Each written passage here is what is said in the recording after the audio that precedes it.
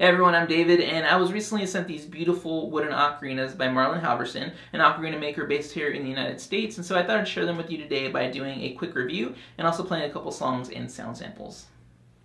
So as I mentioned, these ocarinas are handcrafted by Marlon and his family, and he's actually been making ocarinas and musical instruments from a variety of materials for the past 30 years.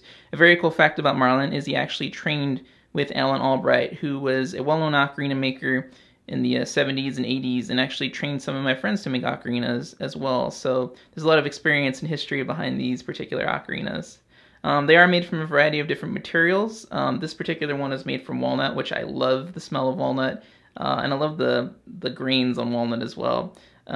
This particular one here in the middle is made from African Padauk, which is a lovely reddish color. And these come in different keys as well. The main ones that they're selling now are in G, which are these bigger ones, and then also in A, like that one there. They do have an octave range. The G's are G5 to G6, and then the A here is A5 to A6. And this is alder wood.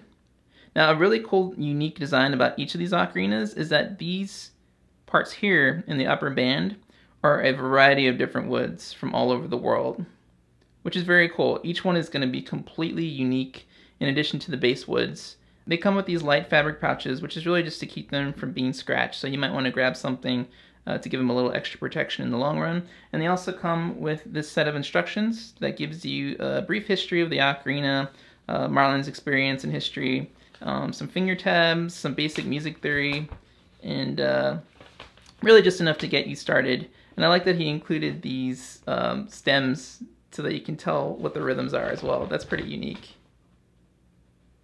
What I loved about these ocarinas is they have a very bright and cheerful tone, which makes happy, fast, upbeat songs a lot of fun to play. And they also have a slight shift to the tone, which I think is cool, and that's mostly because of the square sound hole. They also have a slightly larger windway than I've seen in other ocarinas, which gives it a much lighter breath, and I thought that was cool, but it might take a little bit getting used to if you're used to a stronger breath pressure. Despite the lighter breath requirement, it actually has a very good volume to it and carries very well, so I can imagine it being played in an outdoor setting or with other instrumentalists where it can cut through all the noise, and it's accurately tuned to G, which makes it even easier to play with those other instruments. I love the different designs that they have, and because they're handcrafted from different types of wood, they're all going to have differences in the final outcome, especially in the grains, which makes them really unique and guarantees you're going to have a one-of-a-kind ocarina. Now, since it only has that octave range with the 4 holes, it is going to be a little bit more limited in what you can play compared to 5- and 6-hole ocarinas that have the thumb holes on the bottom. That being said, it can still play a ton of your favorite songs, which I will demonstrate a couple right now.